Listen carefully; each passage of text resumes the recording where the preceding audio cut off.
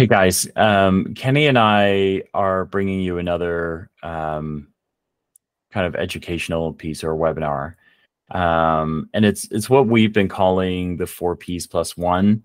Some of this is about, do you have a product? If you have a product or a product idea in mind, is it viable? How do you go to market with it? And then we have an approach for how we kind of start to think about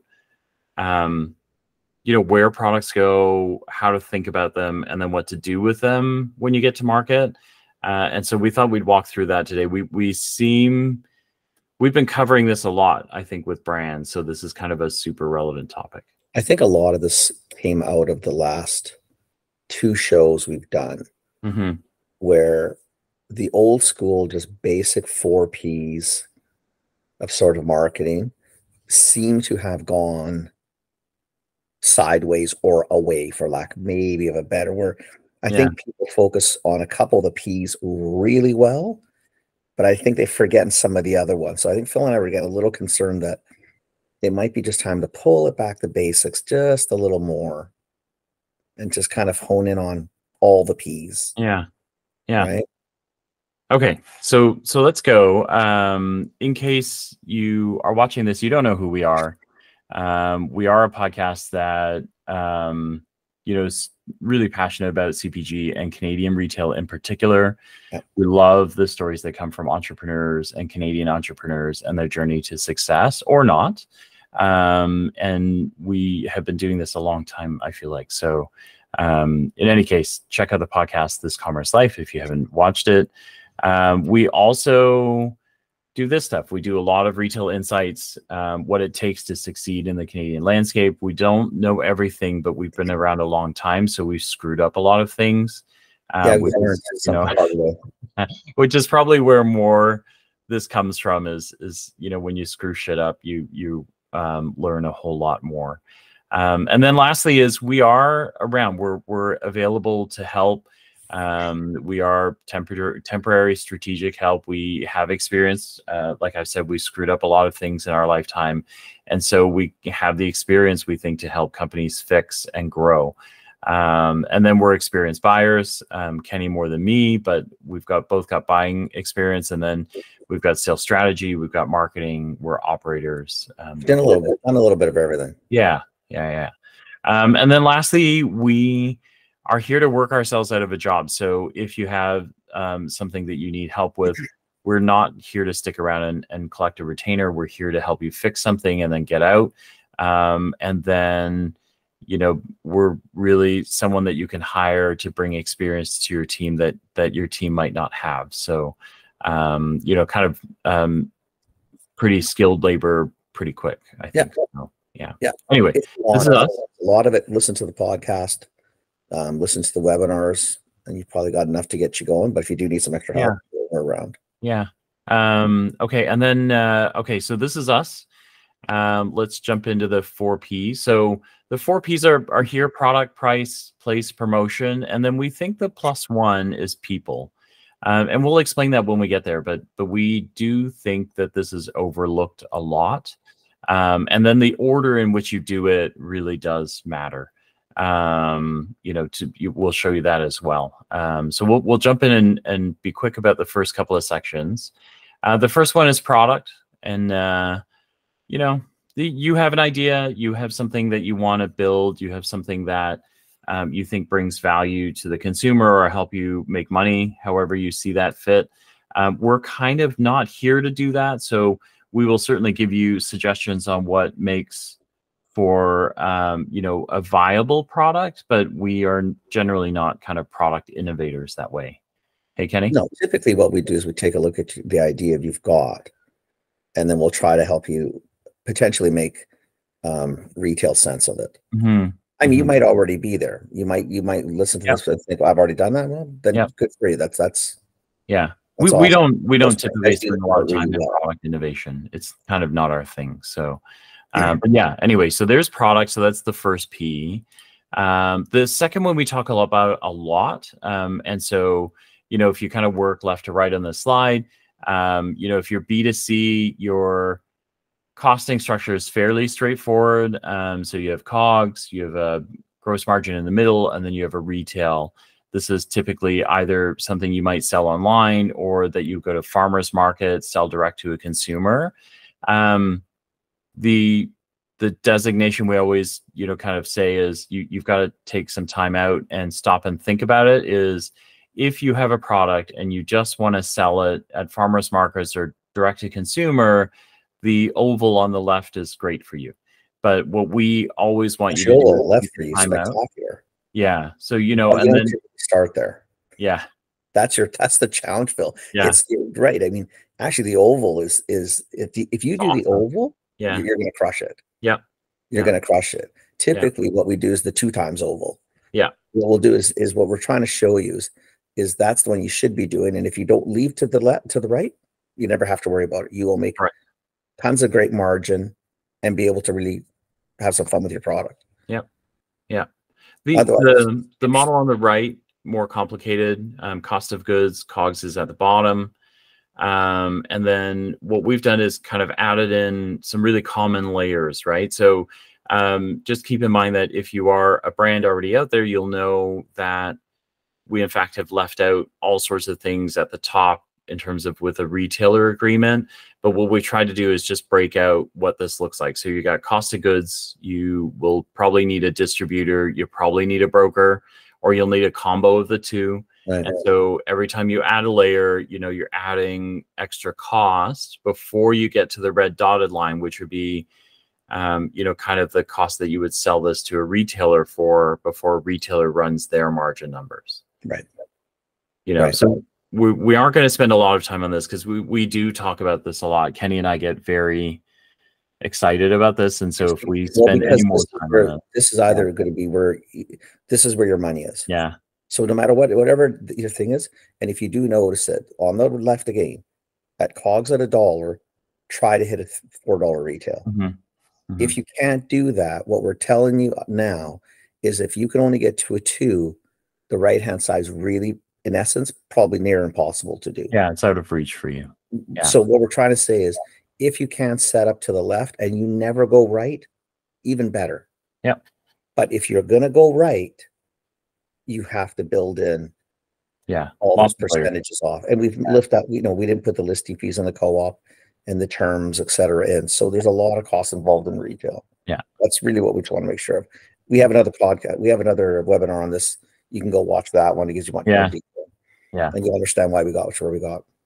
Okay. So anyway, price. I'm proud of us, Kenny. We didn't get too excited. Well, it's hard not to because this one drives me nuts, but that's okay. Yeah. Yeah. Okay. So let's keep going. So before we get to the next one, we know we've seen a lot of brands, right? So see how this works is you kind of have an idea. Everybody, including us, you dream big. You think about, wow, I got this thing. It can go anywhere. It should go everywhere is really the thought process behind this. And then we immediately start dreaming about where could this be? Could this be in a national grocer? Could it be in a national drugstore? Could it be in a national mass retailer? And you start thinking about market share, which all ladders up to the same thing, right? Which is we want to build something that feels relevant. We want to be successful and we want something impactful in the marketplace, right? So all of these things we want you to do. But the next key, in order to get to this middle, which is what everybody dreams about, you have to start in a different place, right? And so we cover price. When it comes to place, we would like you to park your big dreams over here on the right, but you need to start here on the left, and start thinking about where your product might fit on a shelf. I think if we want, Phil, we can even maybe just tell people. I mean, really motivated a lot of this presentation. Yep. It is the last couple of times we've been out to shows, we've seen some incredible products, some incredible ideas. Really have. Yeah. We have seen a lot of pricing issues. Yep. Even the next big one is this one. is that if you know, how many times have we asked people, oh my God, that's pretty cool. Where do you want to be? And they'll start walking you through the store, and they might pick 3 different places Yeah. that they think they could be, or the idea, well, we can put it here, and then maybe we can get double placement or something. You're thinking, "Eesh, don't dream outside of where you really need to be. And then if you get other things, awesome." But I think one thing you and I have noticed is that nobody, not nobody, fewer and fewer seem to be focused on where it needs to go in a store Correct. as much as where they think it should go. And they shouldn't just go anywhere. Well, it's also because, you know, we, having been buyers, you longer than me, but you know that buyers also have their own lanes, right? And so there's kind of like when a consumer walks a store, you don't see those things. You see things on a grocery list that you need to buy. When a buyer sees a store, the buyer only sees the buyer mainly sees their own aisles, right? Like things, categories and aisles that they want to be in. And then, you know, like as marketers and people that work brands, you should be thinking about those things because, you know, I see buyer categories, right? And so if I'm in a buyer category with one buyer, I'm not getting to another buyer. I need a new UPC code. I need, Well, I mean, you know, a new pitch. I need a new package. I need, 100%. you know, yeah. Well, let's say you're a juice, Yeah. right? A juice could go into the produce world. Yeah. A little different in there, but it Yeah. could go there. As you're shopping produce, you could pick up a juice. Mm-hmm. A juice could go, whether it's shelf stable or not, could go into a fridge. Mm-hmm. So you could be in a refrigerated set, whether it's by the front checkouts, again toward the back, maybe in the dairy or wherever juices are kept. You could go on a shelf in center store, right? Yep. So, and depending on where you go first, can dictate whether you're going to be super successful in that set or not. So, I mean, I know this has happened. So I've had people, listen, I couldn't get to the juice guy. I couldn't get. He never picked up his call. Yeah. She never picked up the call. Yeah. So you know what? I know that the produce guys were looking, or the produce people, I'll say, Yeah. guys, Looking for innovation or whatever. Yep. looking for a couple of juice, or they had some juice. I went to them. Yeah. You know what? They said yes. I think that's fantastic. Good for you. You're in. Yeah. Right. Question is if it gets really successful, do you stay there? Oh no, we'll talk and see if we can get the other set. And you're thinking, talk to who? The other buyer? Because the other buyer is going to sit there and say, listen, I'm not going to give you my shelf space. You're already selling. I also can't touch it, right? I also can't touch it because, you know, let's say Kenny and I run 2 different sets. If I've got this and you go talking to Kenny, first I'm going to be angry about it, right? Because your numbers belong to me. And so what the F are you doing talking to another buyer? And then 2 is, if I'm not angry because I really like Kenny, I'd still tell Kenny, listen, man, don't think about poaching my product, right? Like I get what's right for the store, but this is not right for me. So either we figure out how to make this right, or I'm not switching it. Like I'm not moving categories, right? Like it's not an easy one. It can be done. It can. Correct. But it's not unheard of. It's an uphill battle. Yeah. And the other part, Phil, like we've talked about, we had people said, let's say you put it into the set because it was easy to talk to the produce people versus the center store. Let's say it doesn't do well there. Yeah. Do you not think the center store people can see those numbers? Yeah. So when you come and say, well, you know what, it was really in the wrong spot. It should have been in yours. Well, whatever, but it wasn't. And I'm going to tell you now, I know for a fact now, I can see it didn't really sell over there. Why is it going to sell with me? And like, why do I want to risk this now? What's in it for me? I think the other strategic reason that you start here with placement is if you go, so the things that we presented you are commonly bigger retailer problems, right? And so if you have a retailer who's smaller in size that maybe only have one buyer for the entire category, entire store, you do have, or the entire store, you do have some play. You could work with that buyer to say, listen, you know, we need you know, I'm doing okay here. I'd like to try us there. I'm gonna, you know, kind of help you in whatever way that you deem relevant so that I can go try it. You also refine your story and your placement strategy before you get to kind of big guys, right? Which is also why you start with, where do I want to be? Where do I dream about being? Where do I want to be? How do I test out some of these strategies and some smaller players who are willing to work with me before I get to somewhere where, you know, the rules of play are quite complicated and it's hard to do. Well, Right? maybe that's a better way to say it too. If you want to test, Yeah. you have to test. You test in independence. Correct. Correct. I think the fundamental challenge we're all having, and I think you can see it on the news perpetually these days, we don't have a lot of independence left. Yeah. Correct. So if you do end up getting into the larger box out of the gate, please, for the love of God, please start there.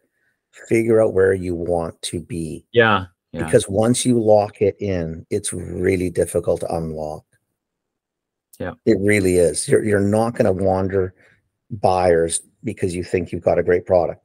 All anybody's going to do is look at the success and or failure, and that's going to deem what's going to be happen. So if you pick the wrong place in the wrong store, it can set you back. And I just don't think not anybody. I think we're not spending as much time as Phil and I would like you to spend on placement. Where do you want to be in any store? Then what stores do you want to be in? Mm-hmm. And then think it back through your pricing model that we just passed. Does it work?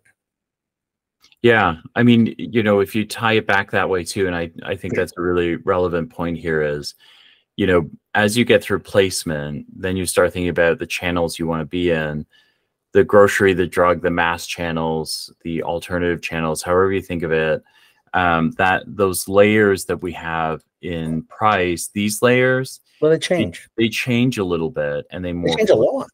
And then I think the thing that we haven't spent any time at, that we won't, right? But is every channel has its own kind of the other bubble that should be here is like marketing spend or over and above spend, right? So, you know, this kind of stack only gets you to pay to play, right? But you haven't actually entered any agreements yet. You haven't talked about damages. You haven't talked about marketing spend or O&A spend or listing fees, listing fees, blah, blah.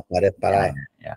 But all of that has to come into play, because as you think about these, once you kind of narrow down on where you want to be and you start working out these things, now you're thinking about, what does it cost me to be in a grocer? What does it cost me to be in a local or small chain where maybe I don't have listing fees, but I have some other things I got to cover? And then if I extend out into one of the 4 national players and it really costs me some coin, can I still afford it? And then does the story and the numbers hang from here to there? Right. Is the and big, this works in online too, eh? Correct. Amazon's got a different structure than like a Walmart or Walmart or a Costco platform versus your own Shopify. Yeah. So don't kid yourself. It's the same thing. And even when you place it in those worlds, because once we get to promotion, how you talk about your product, that will enforce how people think about where it's going to be placed. So the online world is exactly the same. Different physical structures, same mentality. Mm-hmm. Think about where you want this to go and who you want to be with. It's important. This is probably the middle of the presentation, because this is what forced the presentation, to be honest with you. This is why we did this one, because this was driving us crazy the last couple shows. Yeah. But and we think, you know, as you've seen, right? So we feel passionate about this because we think if you don't think through these things, the other part that gets really screwed up that we heard a lot of is, you know, is you kind of go, we've talked about place. The other one is people, right? And you know, in the 4P's, you know, product is already something that you've covered, and then the other one is promotions. But we actually talked about that last, because your placement, once you decide all of these things, it drives who you talk to about what you want to do. Like, do you need your own salespeople? Do you need salespeople that Do you need your own car? Do you need a van? Do you need yeah, someone else's van? yeah. Do you need a distributor? Do you need, like, we have some incredible partners out there, from the Purities of the world to the Matt LeBeaus of the world to, You've got Patrick, you've got yeah, Indigo, you've got you got just tons of people. Propel, St. Patrick. You know what I mean? You've got so many options out there on how to get things moving on this planet. Like, you just got to make sure.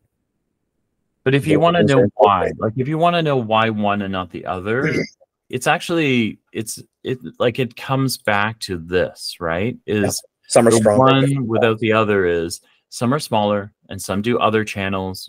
Why do you choose Tony and his group at Indigo versus a Matt LeBeau versus it all is predicated on some of these things, right? Is what do I need?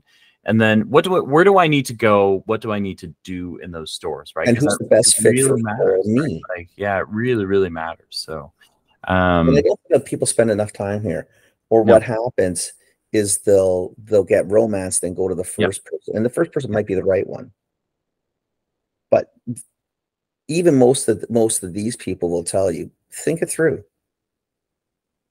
Well, they don't want a bad match either, right? Like, because what do they get out of it? But if I'll give you an example. So if you're a fresh product, like let's say we stick with the juice thing, right? And I decide I've got the numbers down. I've done everything you guys asked, and I figured it out. And I need to be in grocery stores all over the country. Fine, right?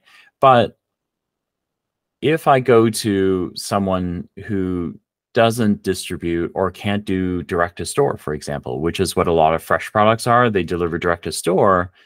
How is that going to help your product, right? Like, how is that going to help you sell? It won't, right? And then what you'll notice is, it just isn't working the way, we hear that a lot, right? It's not working the way I thought it would, or I would like them to be more effective. That's probably a minute for you to stop and go back and look at, wait, where do I need to be?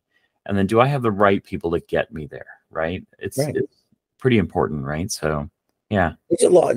Again, it's a place you need to spend time because some people do certain things better than others. Some move boxes better than others. Some have salespeople within their distribution that sell better than others. Some brokers are better in drug than they are in grocery. Some are generalists and do all relatively well. Right. But, all of them have cool skill sets and areas that they excel in versus other areas. Yeah. Right. So it's the right fit. And a lot of this is, you also have to really like them and they have to like you. Yeah. If you have a better relationship. Chemistry, for sure. There's chemistry that we can't speak to. Like, you choose the people that you love, right? Or everybody loves somebody different, unless you're like a guy like Matt LeBeau and everybody loves Matt LeBeau. But otherwise, you kind of like, but even you love Matt LeBeau, Matt would say there's some categories that. But there's some categories that I may not go to Matt with because I'd look at it and think, I don't know if he's a good fit for this one. Yeah. Right. And I think you do that with all of them. Yeah. Right. I think that's the thing what people have to understand. We're lucky in Canada for a lot. We do really have. And this is the problem when you name things, right? We have so many good distributors. Like we have Starred, like we have Gianluca, we have Horizon, we've got Purity, like you can go on and on. Like there's so many players. Some are better than others for your particular thing. So again, if we go back to the beginning, what happens for the most part, most will spend all their efforts on the product, which is important, obviously, and then skim through price and placement and the people. And what we're saying is you have to spend probably an equal amount of time here to make sure that it's going to be good. It may slow your process down, and I get that, but the success comes from thinking it through all the way through. And then when you get to the final slides and then you start talking about promotion, you may as well flip now, I guess, right? Yep. It's the next door to part. You don't make this the front. Get your shit together first. Figure out who we're going to, how we're going to get there, where we're going to be. And then you start talking about the different ways to now get this product off the shelf. You know, one of the ones that's super relevant in here too, like if you stay with a juice example or any food, we have a lot of food in our audience. Well, we like food. You know, we like food, and we have a lot of food in our audiences. This one graphic about the demo, you kind of need, it's again one of these things you got to think through, right? Is like demos are, you know, sometimes the only way to get people to understand what you do is for you to give out products so they can taste it. But whether that's in store, at a trade show, or not a trade show, a consumer show, correct, or a trade show. But you've got to think through that too. Is when you start picking channels that you want to go, it sounds like a no-brainer, but you know, you land at, you know, it's an extreme example. You land at Costco. The Costco demos are really pricey, right? And so now you've got to factor that into the way you do costing, right? Is, you know, this part, while last, is not least, right? Because you still have to think that through.